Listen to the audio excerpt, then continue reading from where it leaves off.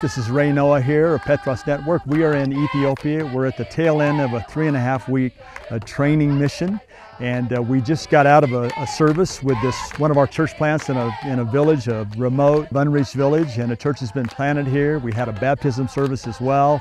And just the joy of these people who just couple of years ago didn't know Jesus at all, now are just so full of the joy of knowing Him, and that joy literally breaks containment. And so this is happening all over East Africa, all over Ethiopia.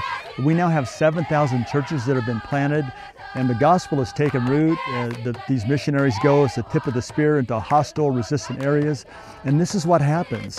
And so we are just so excited about what God is doing. We're grateful to be a part of it. And eternity will only tell the full story of what God has done. This is how we change the world. One village, one life, one area at a time. God bless you.